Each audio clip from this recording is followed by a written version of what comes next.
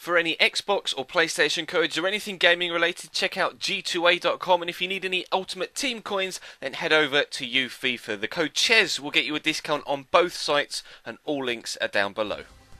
Hey guys, how's it going? Chez back again, and welcome to episode number 45 of the Career Mode Road to Glory here on FIFA 15 with Cambridge United. We start today with a game in the Johnson's Paint Trophy. This is actually leg 1 in the double-legged area final for the Johnson's Paint Trophy. The winners of this two-legged affair between ourselves and Birmingham City will go through to the national final at Wembley Stadium to play for the Johnson's Paint Trophy itself. So this is an incredibly large game for us, and of course the money that we could earn from winning such a competition, or at least progressing through to at least the final, would go towards bringing us in some better players in the squad. Because in the last episode, of course, we're desperately trying to get the board to give us as much money as we possibly can, but every figure I go to them with, they say we can't afford to give you the funds. So we're trying still to get them to give us at least just anything for this January transfer window. But of course, in yesterday, or not yesterday, that you'll be seeing this on Wednesday, in Monday's episode, we actually had a game against a side that was second in League One, sat behind us as we were top, against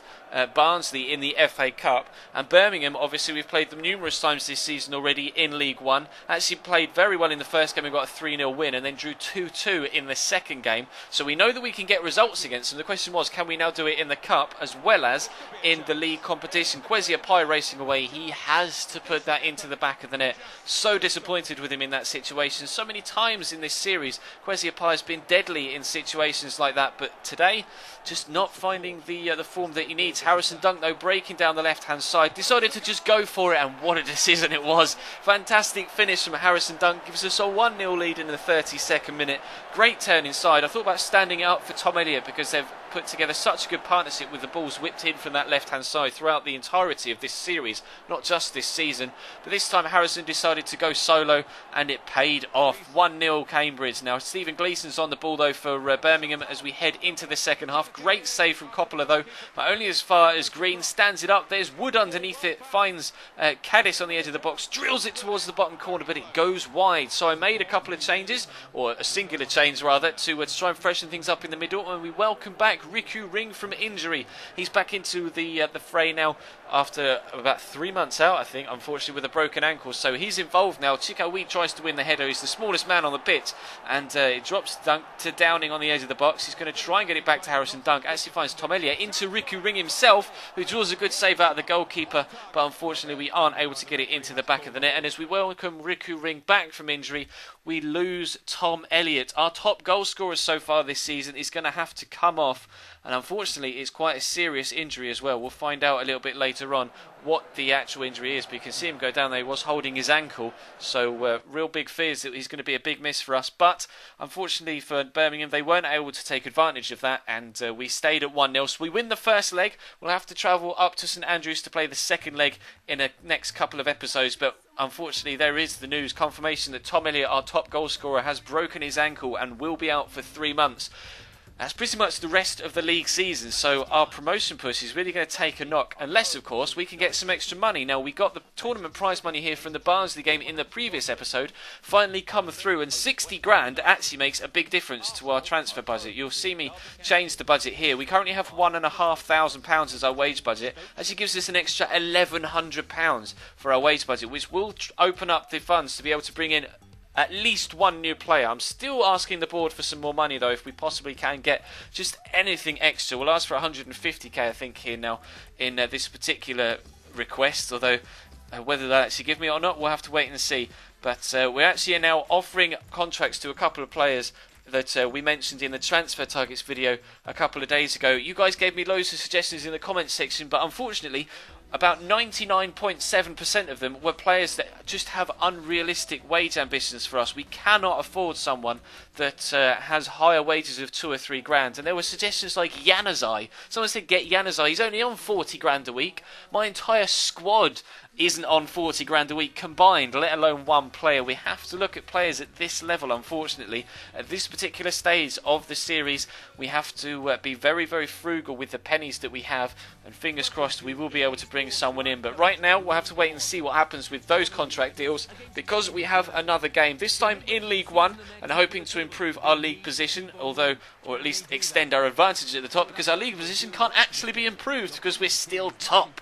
But we did lose our first ever game this season, unfortunately, in the league in the last episode against Notts County. So wanting to bounce back from that here away from home against Rotherham, but they are a very good side. You will definitely recognise the name Matt Derbyshire up top, playing a 4-1-4-1 formation though, which isn't necessarily the most adventurous and most forward-thinking of formations, but still they have the quality in their side to cause various different problems, but we too have the quality in our side to cause them different problems. Adam Armstrong comes in for the now injured Tom Elliott, and hopefully he'll be able to step up to the plate. He has actually scored a few good goals for us so far this season, so fingers crossed he will be able to fill the void left by Tom Elliott. But it's actually Rotherham that are going to get the first chance of the game in the opening 5 minutes. We're going to drop here to Frecklington. Good shot, well saved by Coppola, and Connor Newton really should put that into the back of the net. It's a glorious opportunity, open goal in front of him, and he puts it into the side netting. Obviously I was delighted that actually happened, but I'm sure he'll be devastated that he wasn't able to put Rotherham 1-0 up.